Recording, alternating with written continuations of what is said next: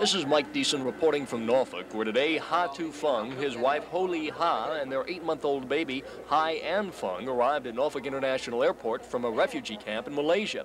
The Fung family is the first group of boat people brought to this area by the United Jewish Federation. We could relate so easily to their problems, having been boat people ourselves back in the 30s, when, as you know, a boatload of people, refugees from Hitler's Germany, came to the shores of Tidewater, Hampton Roads, and were turned away, and subsequently were returned to Germany to perish in the death camps. And we just couldn't sit by and watch this thing happening.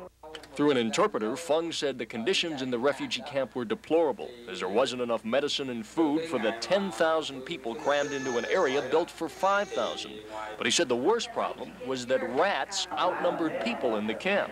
Fung is looking for a job as an offset printer, his wife a job as a seamstress, and he says that once he got out of Malaysia, he was scared that he would get off the plane at the wrong airport, and almost did at Newport News. But he says most of all, he's happy to be here. Well, he said that when he's at a refugee camp, he wished he could come to resettle in the United States. And today he arrived here, and he's very happy to see people come to meet him at the airport. Mike Deason, Area 10 Eyewitness News, Norfolk.